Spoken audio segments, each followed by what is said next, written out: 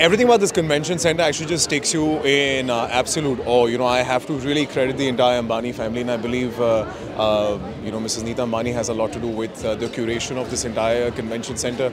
It's everything that this country needed, from having a great, beautiful ballroom like this to having a great theater downstairs. You've got plays. You finally have a place in India where I think people from all around the world can come and showcase their art, their craft, their talent. Most importantly, I think it's extremely state-of-the-art. It's got a lot of future in its mind. I know the entire kitchen services, how they run. I know the capacity of the lifts that can take. I think she's really thought this through, and I'm really happy and proud to be a Mumbaikar thanks to having this convention center in our own city.